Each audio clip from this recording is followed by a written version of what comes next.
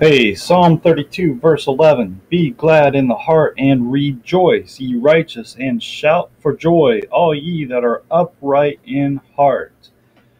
So, by this, we can see that it's good to be gay, right? Yeah, you know what gay is, don't you? Yeah, I know what gay is. That means happy.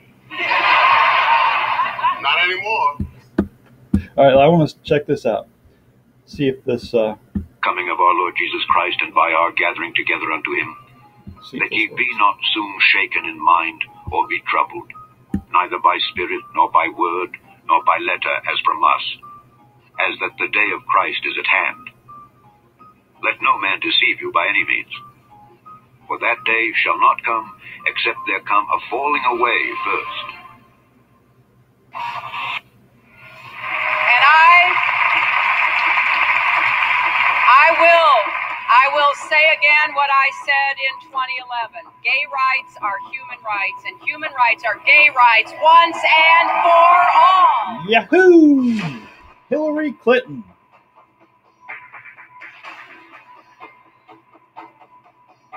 We have the right to be happy. Absolutely. I will do everything in my power to protect our LGBTQ citizens from the violence and oppression of a hateful foreign ideology. So we got a bunch of Trump supporters, Trump worshipers. So it is good to be gay. It's good to be happy. Be glad in the Lord. Rejoice, ye righteous, and shout for joy, all ye that are upright in heart. Now, there's another side to that, and it's not so good. Now, you've seen me beating up on the modern versions, and so I want to take this opportunity to show you that modern versions aren't always wrong. Sometimes they all get it right. And so let's take a look at what the modern versions say in Leviticus 18, verse 22. And of course, you know the true, perfect Word of God is the King James Bible. And in the King James Bible, it says, "Thou shalt not lie with mankind as with womankind. It is abomination." Right? In the Amplified, you shall not lie intimately with a male as one lies with a female. It is repulsive. See, they got it right. In the Amp C, you shall not lie with a man as with a woman. It is abomination. Thou shalt not lie with mankind as with womankind. You are not to sleep with a man as with a woman. It is detestable. You must not have sexual intercourse with a man as you would with a woman. It is detestable practice. Okay, you are not to go to bed with a man as with a woman. It is abomination. It is disgusting. See, I like this one right here. It is disgusting for a man to have gay sex with another gay man. And thou shalt not lie with mankind. There you go. As with womankind, it is abomination. Men must not have sexual relations with another man. That's a terrible sin. So isn't this interesting that you got all these big-time politicians coming out and saying they support hot, steamy, stinky gay sex, and they want to encourage that type of behavior, and yet every Bible version speaks against hot, stinky, steamy gay sex. ESV, you shall not lie with a male as with a woman. It is an abomination. Shall not lie with male as with a woman. Abomination. You must not have sexual. I did not have sexual relations with that woman. Not a single time.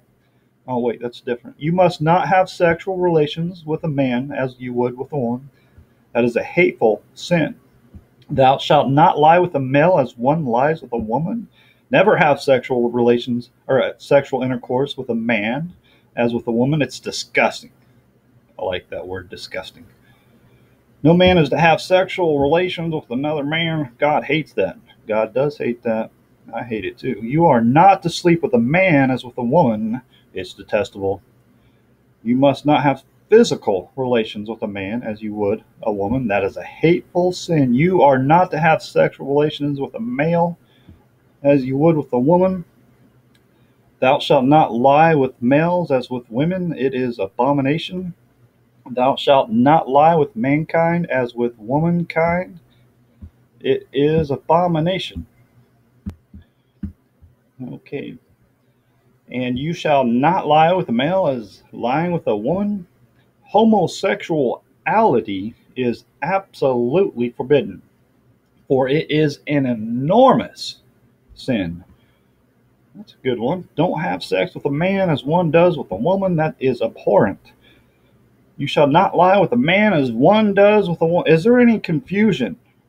That's okay. I've heard people actually say there's nothing in the Bible that forbids homosexuality. And then if anybody says, well, this is the old law, we're not under the law, and all this and stuff. Well, that depends on who you are, doesn't it? Okay. Let's see. Let me do this way. Can't remember nothing, so I got to put in keywords. Do we then make void the law through faith? God forbid. Yeah, we establish the law. All right. You shall not sleep with a male as one sleeps with a female. It is abomination.